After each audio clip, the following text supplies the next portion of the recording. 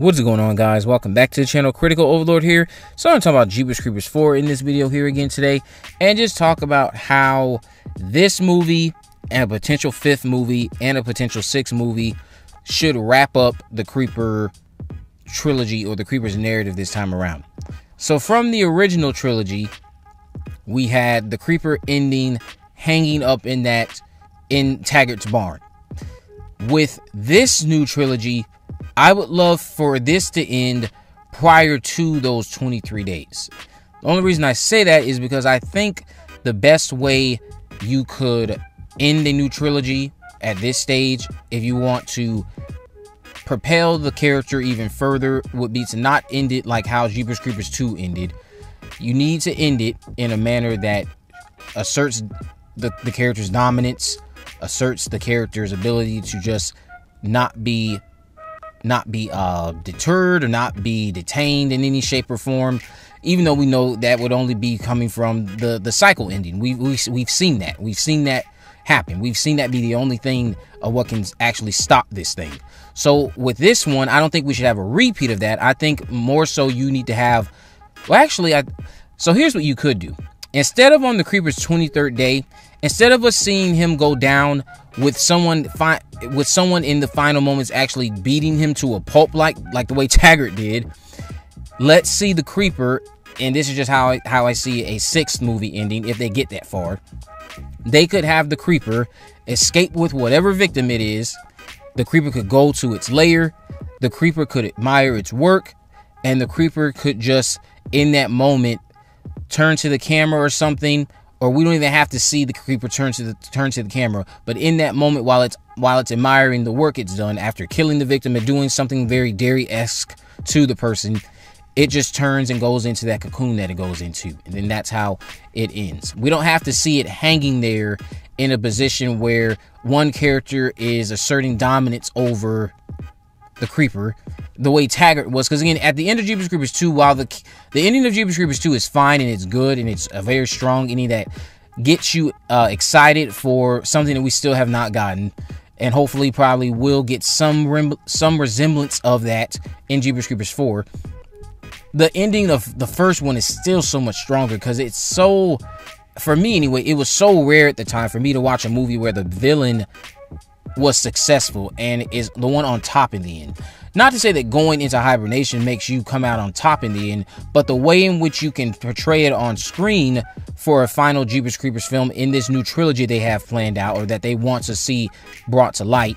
In Jeepers Creepers 6, I think it would just be nice to see the Creeper go into hibernation on its own terms, away from being beaten to a bloody pulp, away from being targeted by a vengeful father, away from not being able to escape said vengeful father, away from a narrative in which you've now lost your leg, you've lost your arm, your wings are gone, you are a shell of yourself, and you've been stabbed numerous times, but you are showing us that you're alive, and the cocoon comes over your head. I think it would be a better way to make the Creeper stand out and be stronger coming out of this trilogy, and portray it as a more dominant figure this time around, because we've already seen the reverse, will be to let this play out in a way that shows the Creeper taking control over its own hibernation cycle and having the final say, and just ending it in a way that kind of is a callback to the original and its haunting ending. But in this case, the Creeper would just be going into hibernation, but not in a manner in which someone has beaten it to death. It would be in a manner in which it has gone through all of the victims and all the things that tried to stop it in the 6th movie, taken the last victim, gone to its new lair. This could be some elaborate location.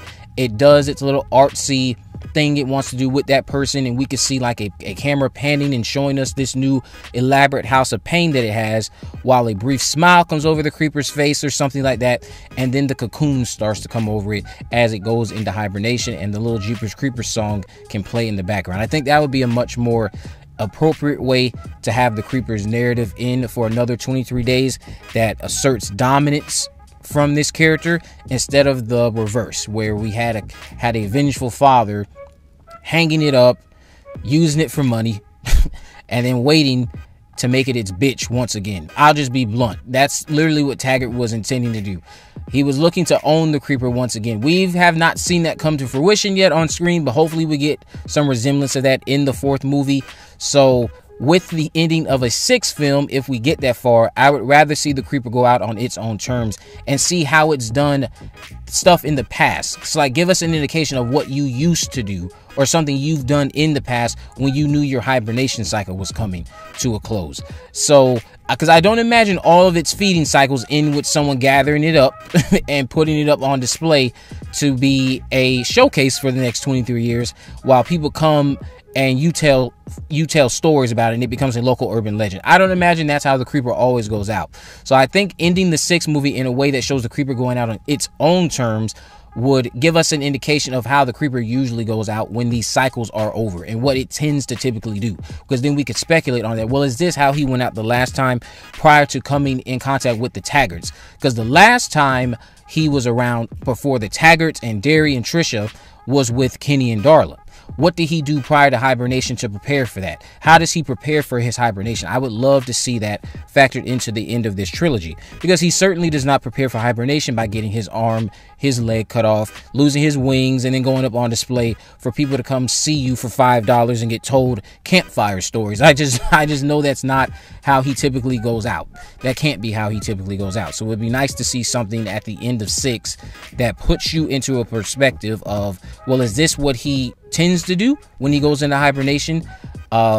He just comes back to the place where he was setting up as his workshop, if he's kept it a secret good enough, and he just rests in that location undetected, unheard of course, and nobody stumbles onto these places because of the way he has these all set up. Like that old church, no one was going down into the basement of that old church. Who's to say he wasn't hibernating in the basement of that old church for 23 years? Who knows how old that church even was?